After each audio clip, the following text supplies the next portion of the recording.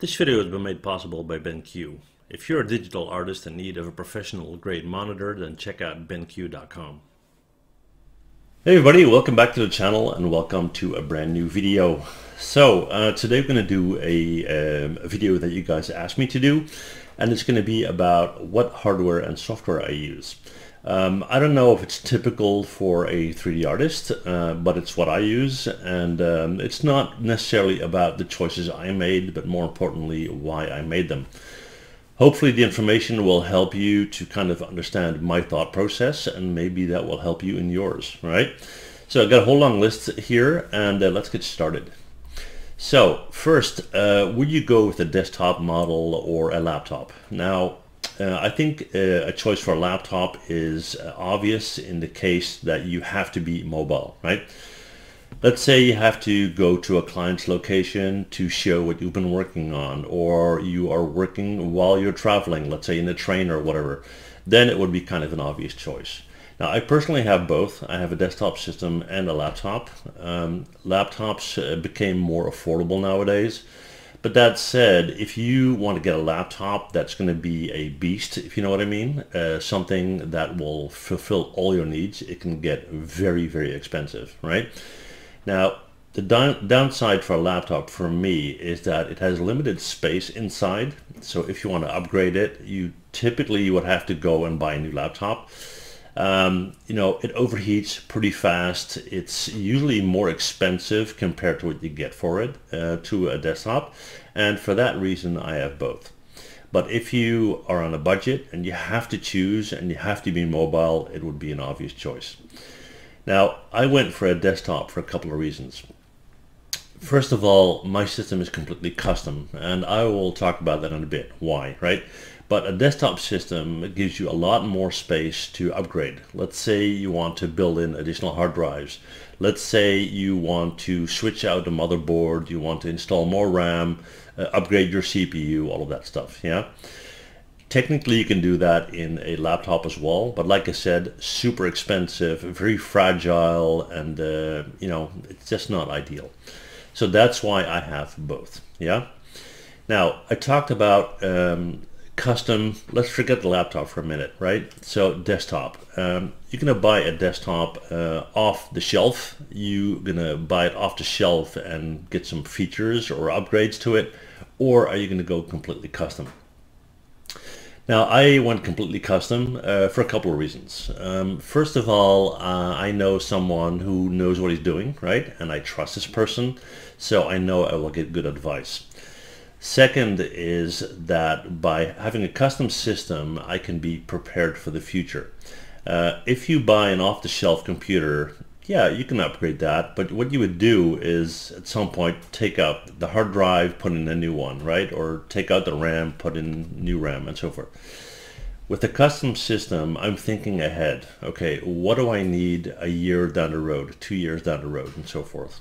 And the typical life cycle for a computer for me would be around, I would say 4 years, you know, including upgrades, 4 or 5 years max, right? So when I pick out a custom system, I talk with my guy about what type of motherboard. Now, I have an X99A SLI Krait edition, right? I think the exact specification is MS7885.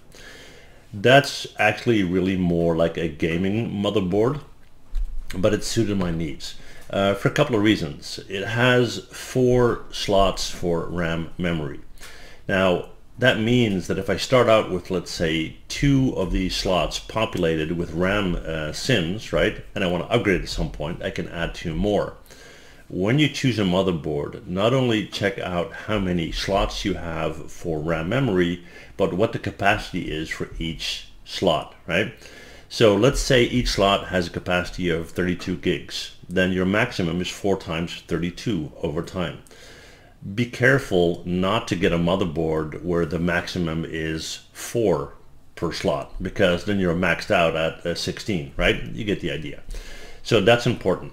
Same thing when it comes to your CPU. What is the maximum upgrade you can do on a motherboard with the CPU? Let's say you start out on an Intel i5 and you want to go to an Intel i7. Can the motherboard handle that?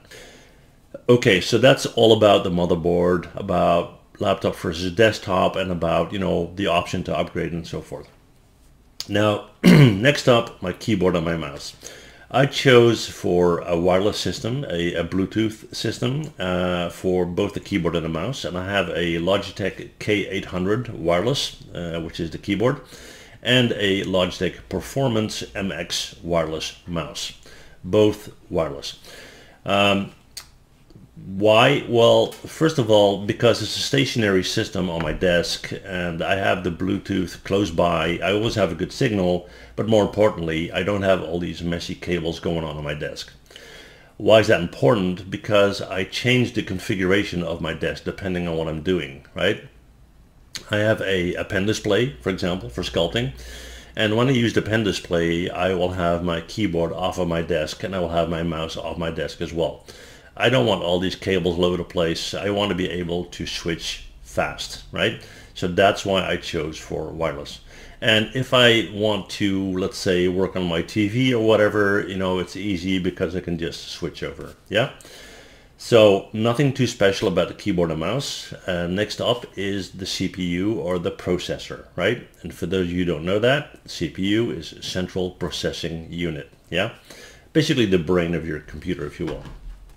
Right, so what I have is an Intel Core i7 6850K CPU, 3.6 gigahertz, 6 core, 12 logic processors. Blah, blah, blah, blah, right? Okay. Basically, when you're looking at a CPU, like I said, it is the brain of your computer. It is the part that does the calculations, and your RAM memory supports your CPU. Cache memory supports your CPU, and sometimes even your video card supports your CPU. Now, the more your CPU can handle, the less stress there are on the other components. That's kind of important, yeah? And that's a point I want to make anyway when it comes to configuring a system. There's no point in having a killer CPU and a way too low amount of RAM memory, right? Or having a huge amount of RAM memory and a super slow CPU. It is the combination of all components that makes your system powerful, right? Keep in mind though that your CPU is more related to crunching the numbers, so calculating, if you will, where the video card is working much more on, you know, getting whatever image you're creating on your display or displays. That's calculation as well, but in a different way, yeah? So that's the CPU I have. What's important for a CPU is obviously the clock speed. A lot of people, especially in gaming, want to overclock it.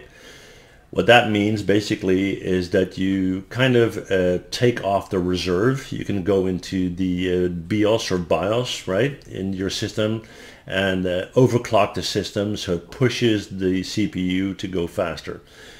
Be careful with that because that can create heat issues and you know, have your system freeze up and whatnot. I would advise you to get a faster CPU instead of overclocking a slow one if you can, yeah? Right, then the logical, the cores. The more cores, the better. The cores help to calculate much faster and yeah, it's just, you know. So in a nutshell, which CPU should you get? The best one you can afford while you don't sacrifice other components in your system, okay? Now then the question, what brand? People will say, okay, should I get Intel or AMD or something else? Back in the day, it was Intel or AMD, and Intel was king and AMD was, no, not so much. Things have changed a lot over time.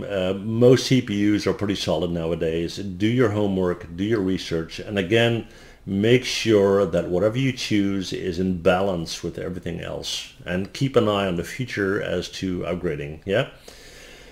Okay, so then my GPU. Now I have to say up front that my GPU is completely overkill, right?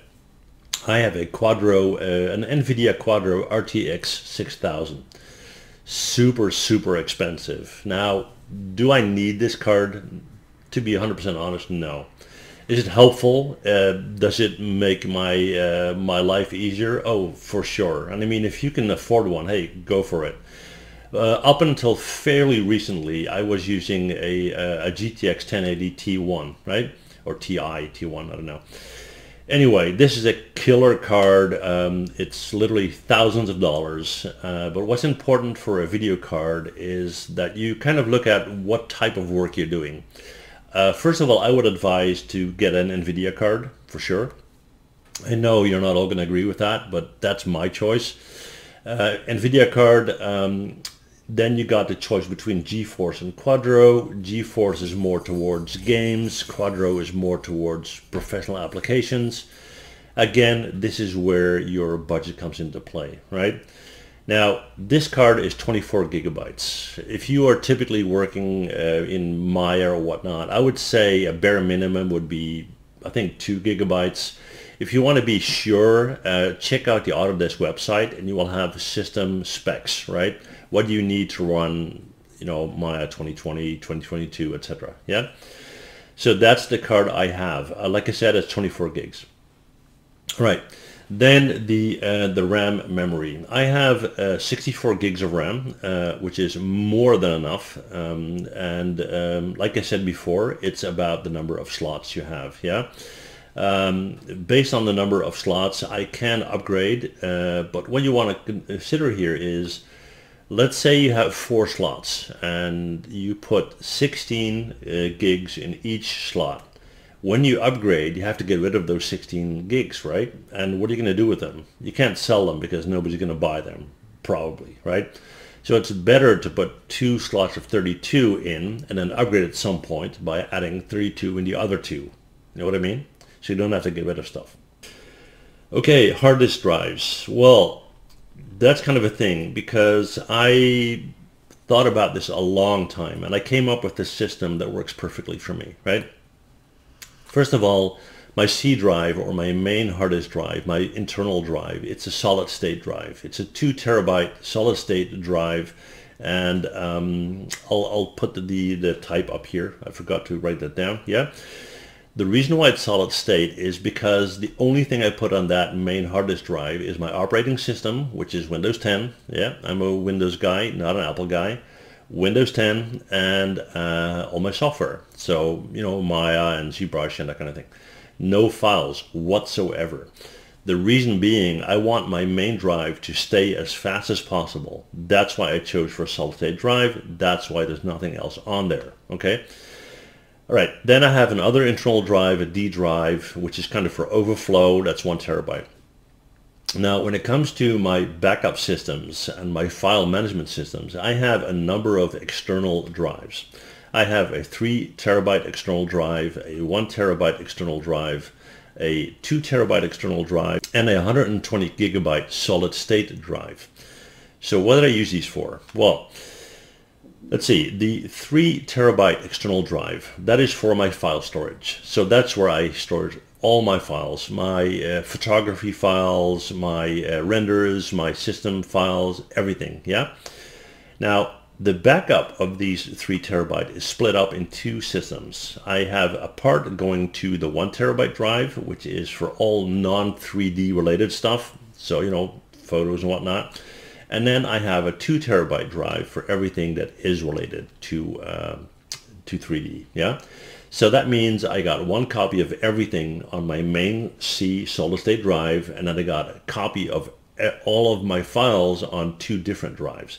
So everything on the 3 terabyte external, and then a backup split in 2 other drives, part on the 1 terabyte and a part on the 2 terabyte, yeah? And the 120 gigabyte solid state drive, that is kind of like what I call my my carry hard disk drive. Let's say I need to show a client a file. The solid state drive is fast. 120 gigabytes is more than enough to take a couple of files with me, and that way I don't have any performance loss. Okay. Right, let's see what else. Headphones, I got Bluetooth headphones. I basically have them, I listen to music and whatever when I'm working. Mine is a Sony wireless Bluetooth H900N. I think it was around 250 bucks or so. It's absolutely perfect. It's noise canceling, and you can take it out and wear it when you're on a plane or whatever. Yeah, so I'm really happy with that. Then I would almost say my pride and joy, my monitors. It's probably not a secret to you guys that I'm a BENQ fan, right? And I'm also a BENQ ambassador. Now, I don't use BENQ monitors because I'm an ambassador. I'm an ambassador because I use BENQ monitors. I've been using them for a long, long time. The reason why I chose for BENQ is because they have the quality to do the job while they have a reasonable pricing. I don't believe in paying max price just for, so you can say, okay, I got this brand or that brand or whatever, right? BENQ does what it should do. It has solid performance, and like I said, it's reasonable pricing, because when you get in the realm of professional monitors, the price is up there, right? And like I said before, you want to have the right balance so you can spend your budget on the things that matter. Now, I have 3 BENQ monitors that I work with. I have a PD3220U, right, on the left here, one of my screens. It's a 32-inch 4K monitor. It's HDR10, right, and I use that for my 3D work, obviously. And the other one is pretty similar. That's the BENQ PD3200U, which is also a 32-inch 4K monitor. I love these screens. I have them synced up in a way that I can, excuse me, drag and drop around and whatever, and it's just my go-to, right? Now, I mentioned that I got 3 of them. My third BENQ monitor is an SW240. That is specifically for my photography work. Now, I talk about photography a lot. I think photography is important for 3D artists. Anyway, it's important for me. And this one is a 24-inch 10-bit monitor. And again, it's awesome. I'm going to be upgrading soon to an SW270. And when I do, I will do a review video on it, and you can check it out, right? So, other hardware. Well, basically the only other thing I have is my pen display, and that's a Huion Kamvas Pro 22-inch pen display. Now, for those of you who don't know the difference, you got a tablet or a pen display. If you're a digital sculptor, you probably have one or the other. A tablet is something you move your pen on while you see your pen moving on your monitor. A pen display is something that has its own screen, so you just write on that, right? Now, the reason why I have Huion is because I tested several different brands over time, and I had a Wacom and I had a Parblo, and I ended up using a Huion because, first of all, it is super quality. It does everything it should, and it's built like a house. It's perfect.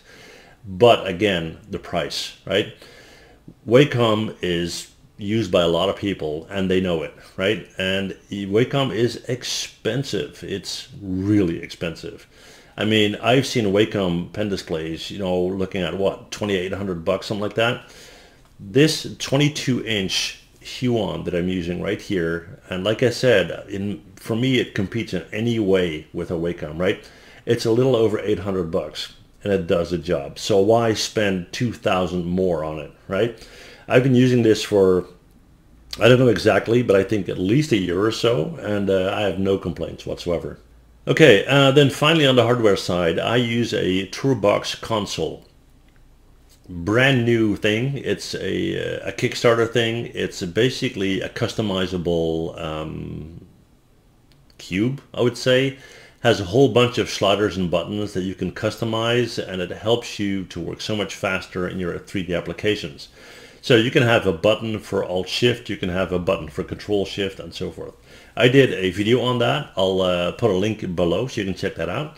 It's something I use when I'm working on my pen display. Okay. All right, and then for my software, I would say my go-to is Autodesk Maya, and you probably know that. Besides Maya, I use Substance Painter mostly and ZBrush mostly. These 3, I would say, are my main, well, Keyshot, of course, 4. So these 4 are my main applications. Now, in addition, I use a whole lot of other ones, right? I use Modbox, I use Mari, I use 3D Code, I use Quixel, I use, I don't know, you name them, right? I think I counted them at some point, something like 20 or 25 or 26. I really can't give you any advice on that. I mean, it's really personal. It's up to you. I'm not going to say one is better than the other. It's just a workflow you develop for yourself, right? Now, that's basically my setup, okay? So I hope this video was helpful for you guys. I'll put a whole bunch of links below to whatever I can find the link for, so you can see what's what, yeah? That said, let me know in the comments if you enjoyed this kind of video. If so, I will do more in the future. Thank you so much for watching. Don't forget to hit that like button if you enjoyed the video. And if you haven't subscribed just yet, please do. It would make my day. Thank you so much for watching. See you guys next time. Bye.